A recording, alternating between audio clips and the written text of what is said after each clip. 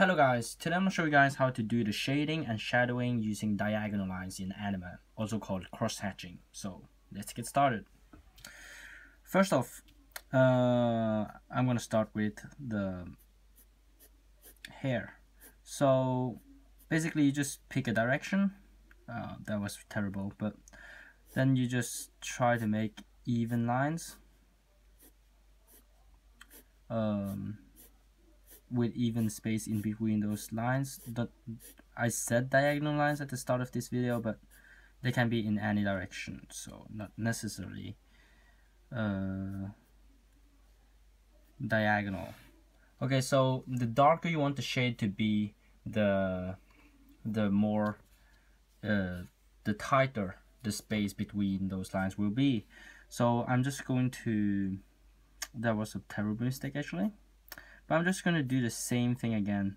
So as you can see, in some spaces you have to go in there and then work your way out, which is something very hard to do in fact.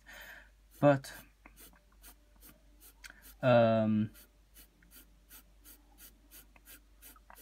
you know, you just have to try to connect them as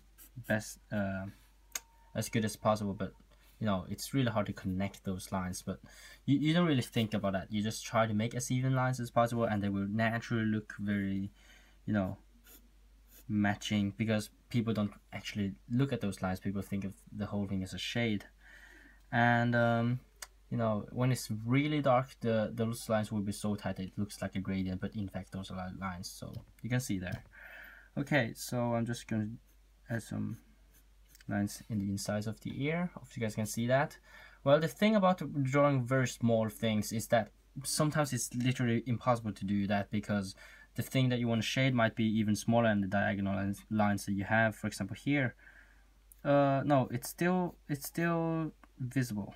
I'm just gonna give the whole iris just a dark shade. I don't really want to think about it when it's so small. But you know, sometimes, for example, in the nose, it's almost invisible, those lines. But you just have to add maybe there I just added 4 lines for, you know, really insignificant lines. In the mouth, whatever, it's still lines, but you guys probably can't see that. Okay, so for this neck thing, I'm just going to make like a boundary for where I'm gonna draw the shadow, and then I'm just going to make these lines. And you know, having that line visible is completely okay. A lot of anime and manga artists do that. So the thing about where to shadow is that you have to, you know, just study a real life object and then look at where the shadows are, and then apply the same principles to your drawing. For example, here I'm just trying to find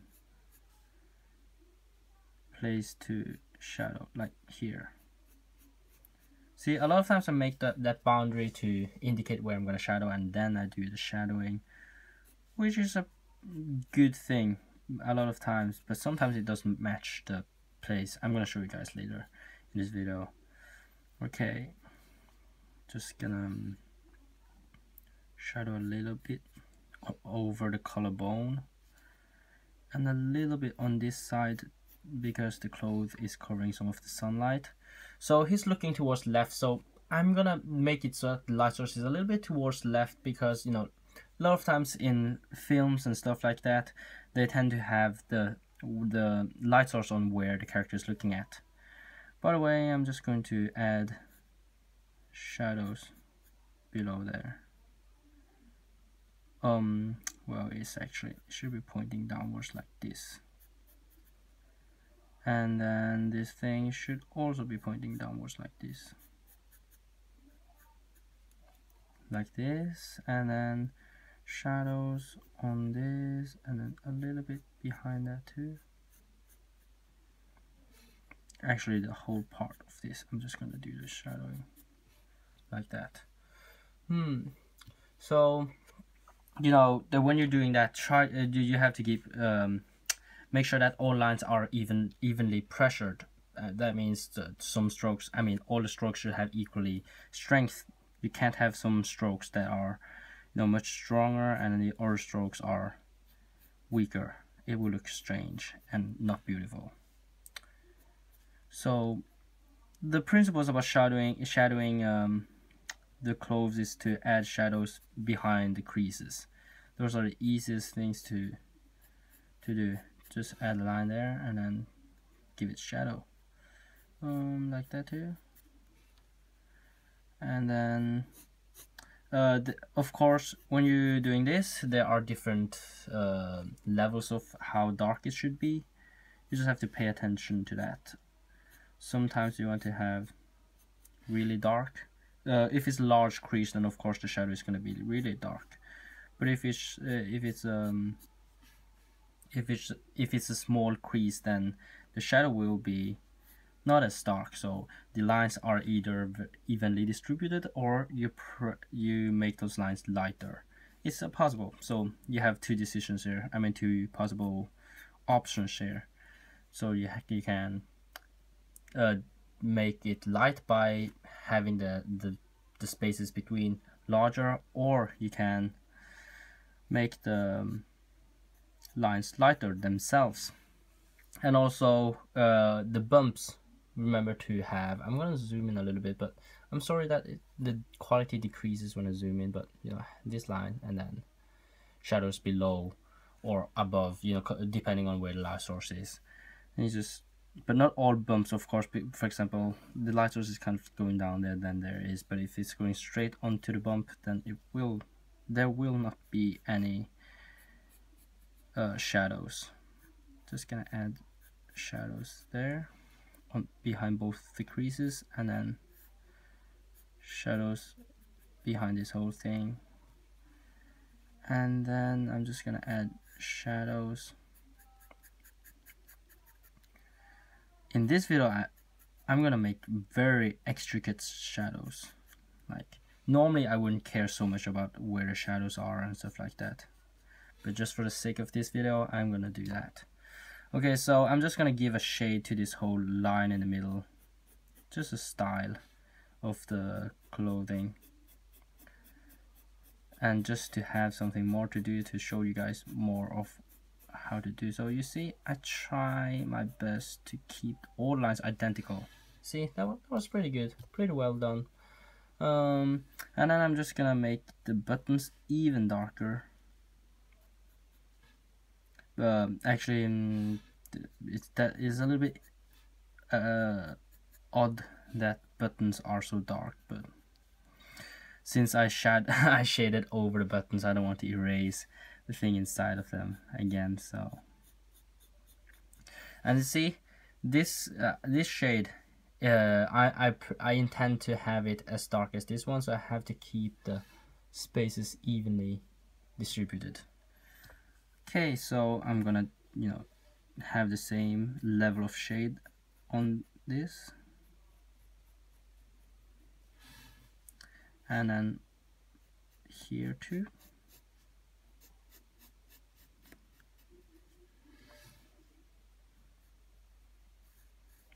I just forgot to draw something here.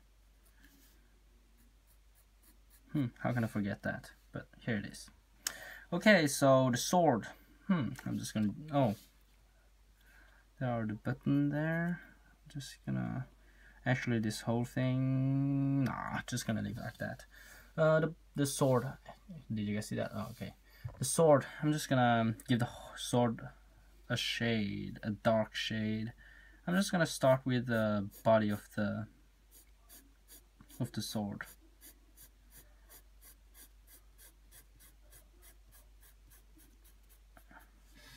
Should be much darker than that, but I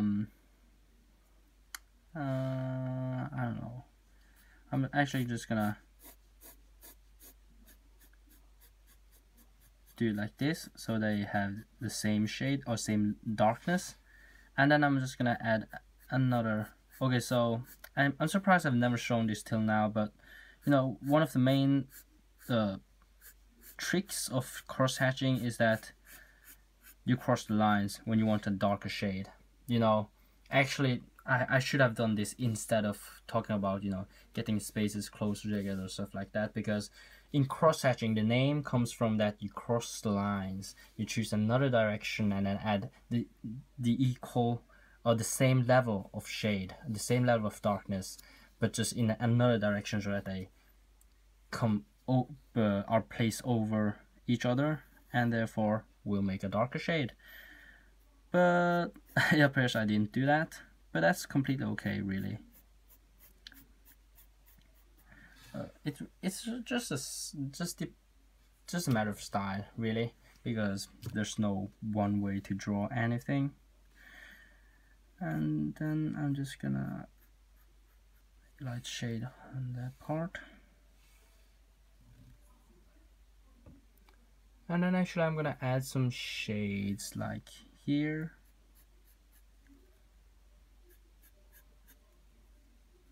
And then behind that finger. And on this side, like some shade like this, and then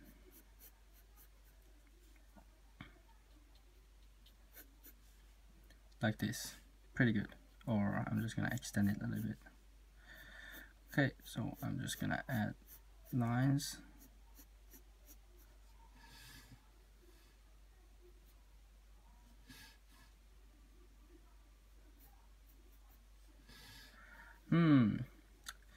So I'm just gonna add a little bit more shadows below the armpit or under the armpit. So that's pretty good. And actually I have to, there's a blood there. I made this, what is it called, the stench? No, it's not a stench. What is it called? The mark of the blood, you know, the wet part of the blood. So the blood kind of, you know, dried there on the clothes. And then I have to give it darker shade, of course, because it becomes darker when it's red. Okay, and then I'm actually gonna make the wound itself much darker by adding another direction. You know, actually it's basically completely dark when it's so small.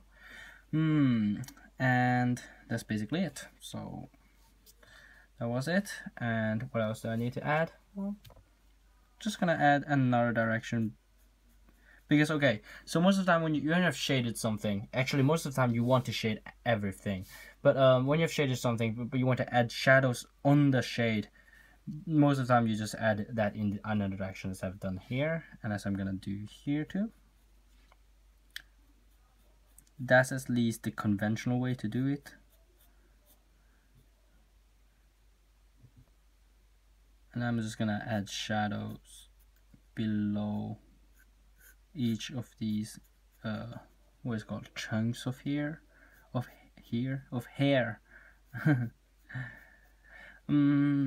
Like this, because they are like dangling over the forehead, so they cast shadow on the forehead like that. Hope you guys can see that. It's a little bit too small actually. And let's go ahead and give him some shadows below the eyebrow, because he is frowning, like very frowning. That makes actually a recess and the shadows are being cast there. Okay, let's just zoom out a little bit. I'm gonna have some shadow, some more shadow above the collarbone, and some shadows on this side of the neck, or not the neck but the front of the neck, what's it called, I don't know. I'm actually gonna also add shadow on this side like this, because they are, I mean, this clothes has been folded down. Okay, that was it. And actually I'm gonna add a whole shade on the whole pair of jeans that he has.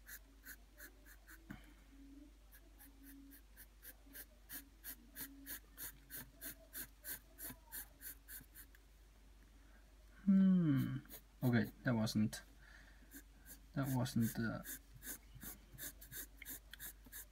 the end of the pair of jeans. Okay, there I just got lazy. I just didn't finish the lines, but here you go. pretty good. It's probably dark enough.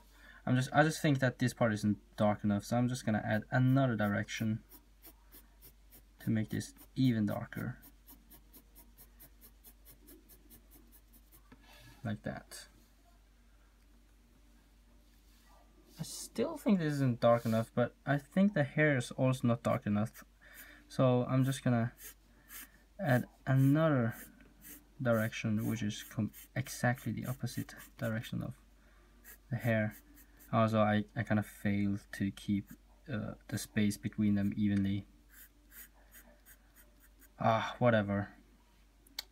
Don't forget to add that in the shadow, in the places that we have shadowed or made shadows.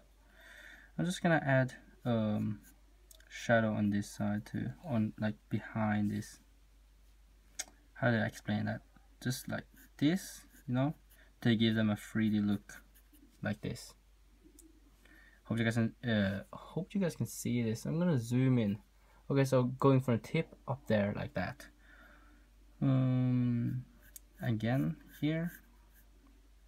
But, you know, it's so freaking small that you really can't see that. I normally don't do this that much because a lot of times when it's just too small for you to see. But it's possible to see that, so I am going to add some like on this side too, like this. Okay, so that's pretty much it. If you just go down again, try to find any places where you could have added some shadows, like this is the pocket, so I'm just gonna add some shadows like this, just a kind of like a gradient, you know, can't really see any edge to the shadows. And we're also gonna add shadows here and then shadows on this side of the arm, like this.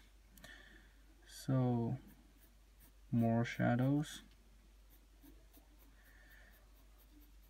and take notice that I shadowed over this part because they had shadows, but that is caused by this color blocking the sunlight. But then I shadowed again because the light source is coming down this way, so another reason that why it should be shadowed, so it's double and it becomes even darker.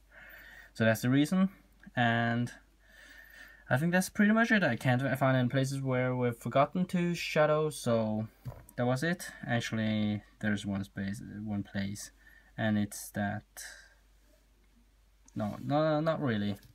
Just gonna leave it like that. Okay, so pretty good. So compared to at the start of this video, this drawing looks much more complete. So I just have to hope you guys learned something new, and I want to say thank you guys for watching. And if you want to see more, just subscribe to my channel. If you have any questions, just leave that in the comment section below. If you have any requests, just ask that in the comment section below. And don't forget to subscribe, and I will see you guys in the next video. Goodbye.